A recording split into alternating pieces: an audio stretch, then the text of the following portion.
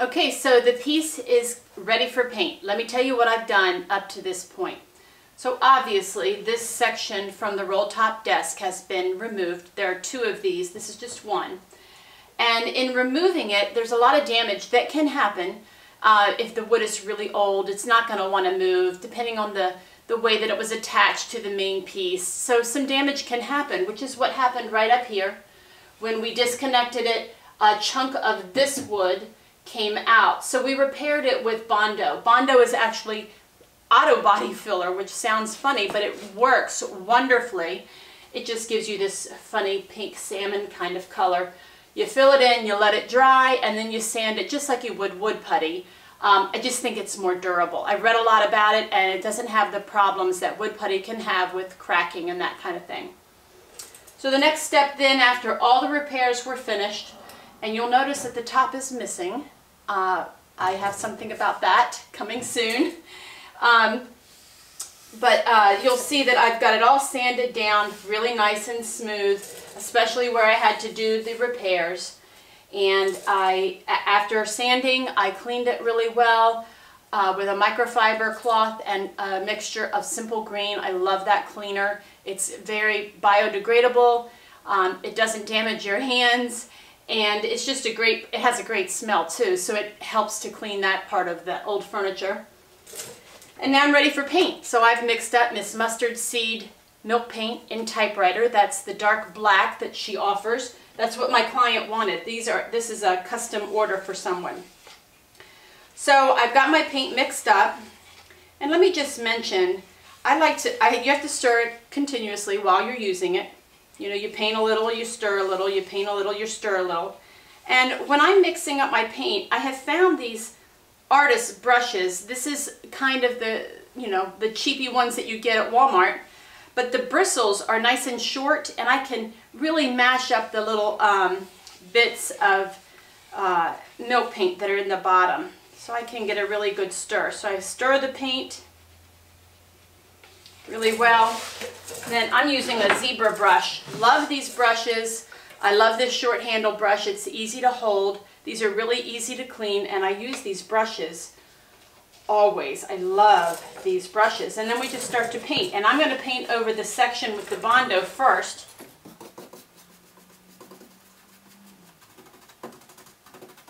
And look at that. It just covers it right up, doesn't it? It's wonderful. So, you know, I made a little mistake that I don't typically do, but sometimes I do. And what I did here was I started painting the outside panels first. I really like to start with the inside panel when I'm painting any kind of panel furniture. So let me go back and start in the place that I should have started. This angled brush is great. You can see it's got that angle, and I can get up into the little corners and nooks and crannies of this. And you'll see that the paint is thin. I love that the paint is thin, especially in areas like this down here, where I can just kind of tap, tap, tap, and that paint goes right into all those little hidden spaces.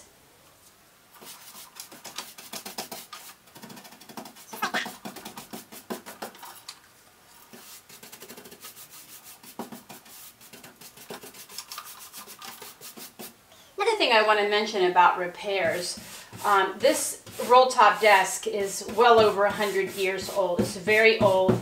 The wood was very dry when we got it, and it had had a lot of use. Someone sat at this desk and got a lot of work done. But one of the sections, or several areas on this cabinet, were cracked in the panel. See that long crack right there? You can kind of see it there. I chose not to replace all those. For me, or replace them or repair them. For me, some of that adds character to the piece and helps to tell the story and the age of the piece. So I mix my paint in between brush strokes every couple of minutes.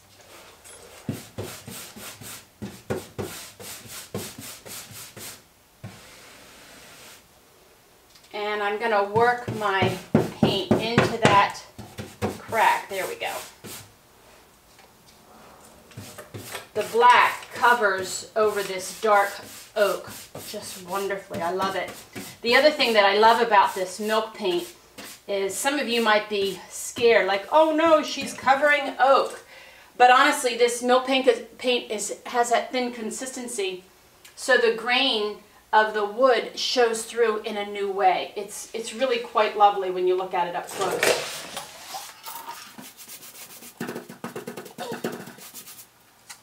You can see how deep this cabinet is. This is the front of the cabinet, this is the back, so this is the side. These pieces make great nightstands, or even, I like the idea even better, to use them on the side tables next to a sofa. Because you figure the arm of the sofa can be about that deep. The sofa can be pretty deep. So this would be a great piece next to your sofa. You could use the cabinet or the drawers on the front that open in the front. You know, you hide all the goodies, the remote controls, the magazine that you look at while you're watching TV, you know, that kind of thing. In my case, that would be the stacks of books that I seem to like to have near me. My journal, my art supplies. I could hide it all right next to that, because I seem to do a lot of that while I'm watching TV at night.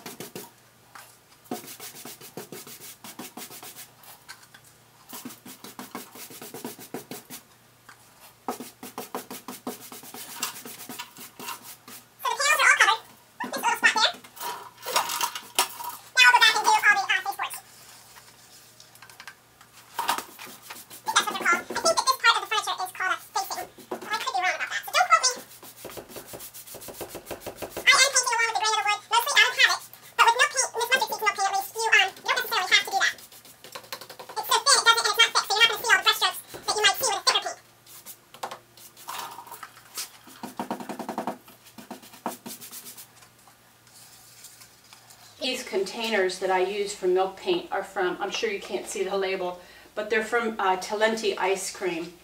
One of my favorite ice creams, although they come in this really small container, I think I could just sit there and eat the whole container at once. But they're great for the milk paint. They have plastic screw-on lids, so when I have to put on the second coat later today, I can just put the lid on it and set it on the shelf, and then it'll be ready for me when I'm ready to put the second coat of paint on.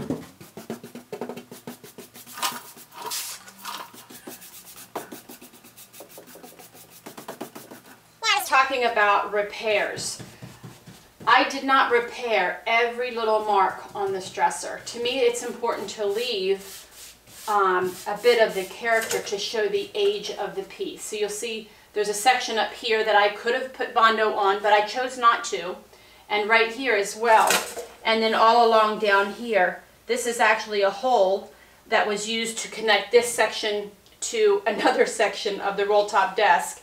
And I wanted to leave that. I don't want to completely hide the story of this piece. I want people to know or wonder, how did she do that? Where did that come from? Was this another piece of furniture?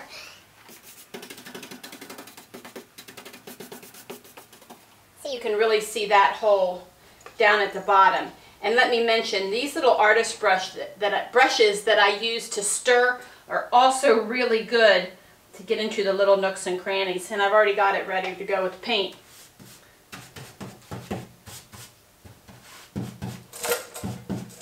See, there's another place that this little brush comes in handy.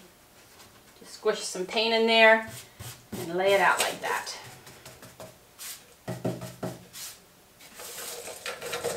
It's looking so good. You can't go wrong with this typewriter paint. It's just such a pretty look.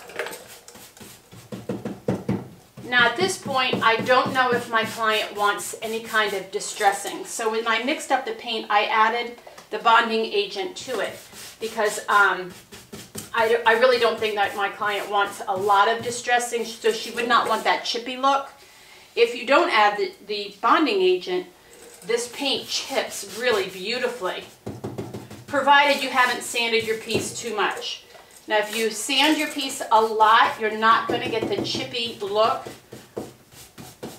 The chippiness happens because there's a bit of a resist there. Whether the resist is something that you've applied, like wax, or an oil on the surface before you paint, or the shine that is naturally on furniture from the old finish. So if there's still a bit of shine there from the old finish, that will act as a resist and you'll get a lot of the chippiness happening. So these are some decisions you have to make before you start painting the piece.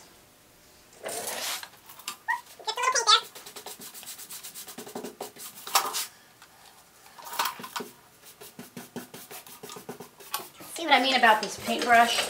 I'm able to hold this paintbrush at any angle. I can hold it this way. When I'm down low, I can hold it because the handle fits right in the palm of my hand.